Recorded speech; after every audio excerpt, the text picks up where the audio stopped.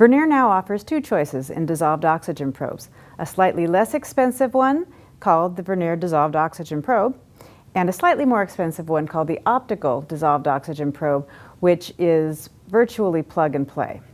The one I'm going to show you today, the Vernier Dissolved Oxygen Probe, requires a little more setup and calibration, so I'm going to teach you how to do that today. So here's the probe, and I'm going to start with putting my goggles on. First thing you need to do is add the do electrode filling solution. So I'll take off my blue cap here, which you want to take off but save for when you store it later. It's a protective cap. And then at the end is a cap that unscrews, and that's where we're going to put our do filling solution. The filling solution comes with the box that it's sold in, and a little pipette comes as well. You're going to put 1 milliliter of the filling solution in. And if you ever don't have this pipette available, you don't really need it, because all you're going to do is put in enough filling solution so that it goes to the bottom of the little threads inside the cap. We want it to be overflowing. So when you put the cap back on the probe, what we're looking for is a little bit of overflow. 1 or 2 drops is all you need, but a little bit. And there they go. Perfect. And I'll rinse that off.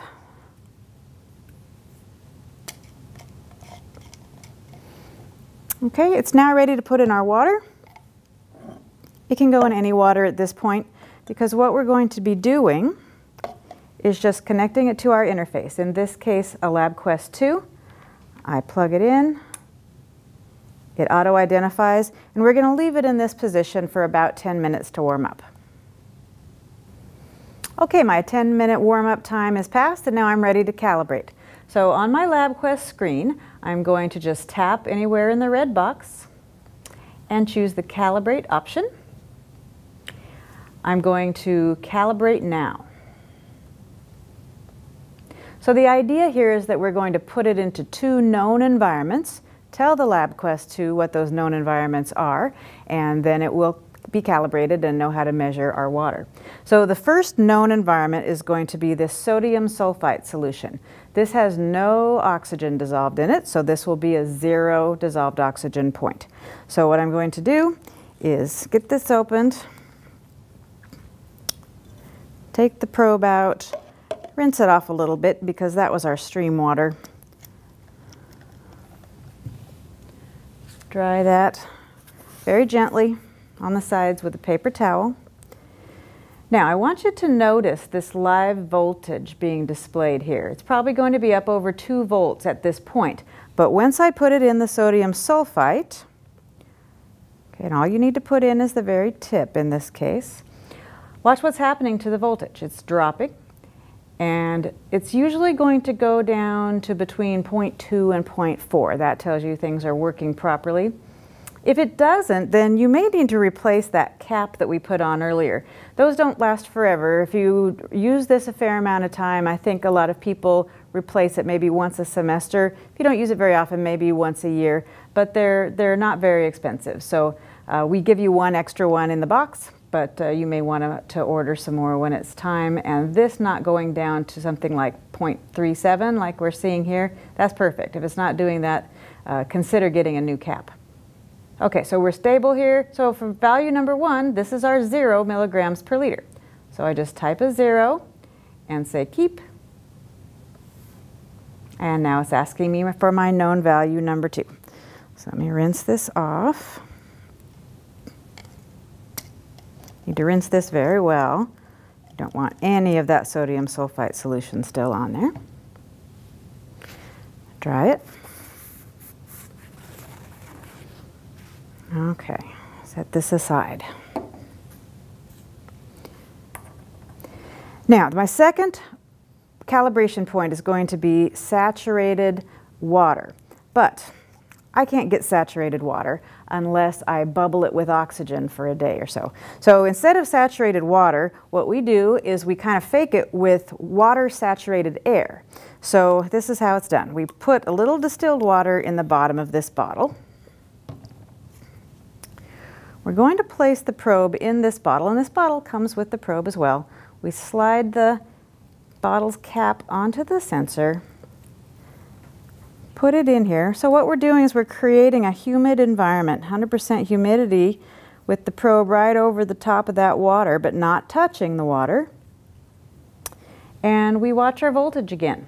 It's gone from 0.3 up to 2.4 something. It's still equilibrating there a little bit, but it's close. So we'll let it continue to equilibrate while we look up how many milligrams per liter that should be. It's 100% saturated, but that doesn't tell us the milligrams per liter. We find that in the booklet that comes with the probe. So I open up to that chart, and I find that at this pressure, which is 760 millimeters, I measured that before we started, and the temperature, which I know it is in the room, which is 21 degrees, we have exactly 9.00 for our milligrams per liter. So that's what I put here, 9.00. And keep that. All right, so we're back to the calibrate screen. Now we're going to do one more thing while we're here.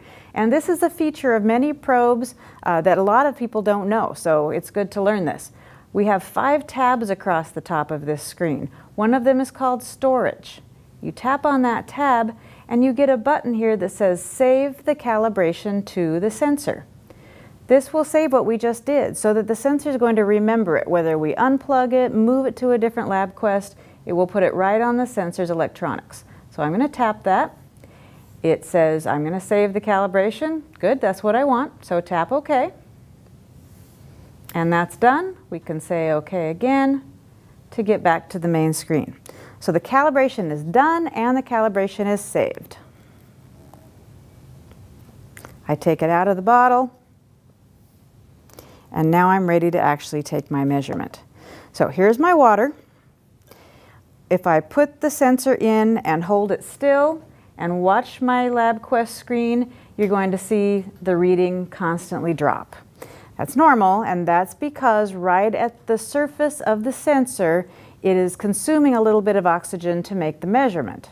So all I do, it's a negligible amount, so it doesn't matter as long as we are slowly stirring. And if we are slowly stirring and we watch the number on the LabQuest screen, it will eventually stabilize. Okay, so it looks like we have 8.1. That's our dissolved oxygen from my sample. If we wanted to collect some data, we could do that too. But oftentimes you just want to know the DO levels, and that's what it is. So the Vernier dissolved oxygen probe is not a difficult probe to use. It just requires more steps of preparation and calibration. If you've lost the booklet to find that dissolved saturated amount, you can download it for free on our website. You can also get it out of any of the Vernier books that use the dissolved oxygen probe. But for any other information on the Vernier dissolved oxygen probe, you can just go to our website, www.vernier.com.